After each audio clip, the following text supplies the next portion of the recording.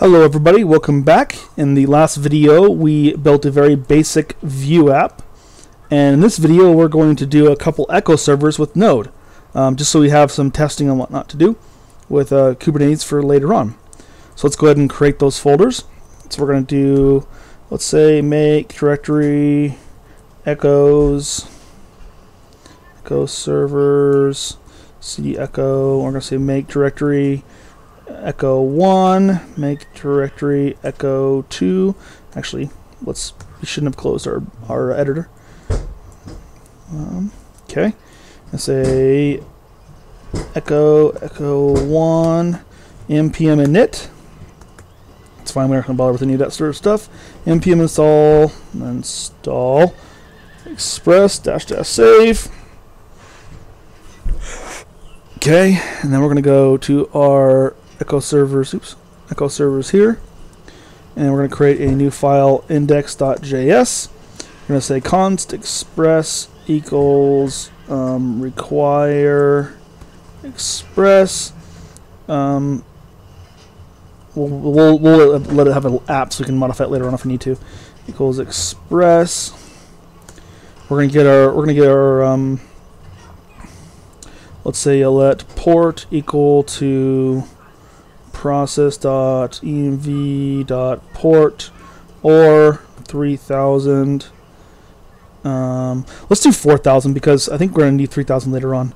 And then we'll say app dot all any request that comes in from anywhere. We're going to say request response res dot send alive. There we go. And app dot listen port console log server is listening on port. There we go. We'll save that. You know what, we're actually going to do a config folder here. So config new file index.js module.exports equals port is going to be process.env.port or 4000. And then here we're going to say config equals require config, and then the port number here we're going to say config.port and then config.port. Okay, let's go ahead and you know what, we'll bring this down so it's easier to read, like that. There we go, and we'll add some semicolons. Why not? And save. Probably should add ESLint to this, but okay. So we'll say node index.js. There we go. Okay, we know that works, and we'll say let's do port equals 4005 node index.js 4005.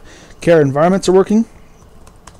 Okay, so let's test the curl here. We'll say curl localhost 4000 alive. We can try any path we want. Doesn't matter. It'll work no matter what. Okay, good. So that server's up and running. Let's go ahead and take all this stuff here. We're going to copy that, paste it in here. In this config, though, we're going to default to 4001. And then we'll do, was it projects, right? Projects. We'll do this. There we go. Why is that not?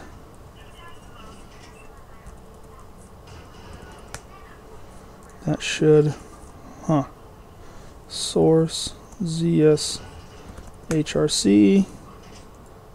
Well, it doesn't matter. Okay, go see learning. Oops. There we go. Echo service echo 2. Okay, node index.js, node index.js. Okay.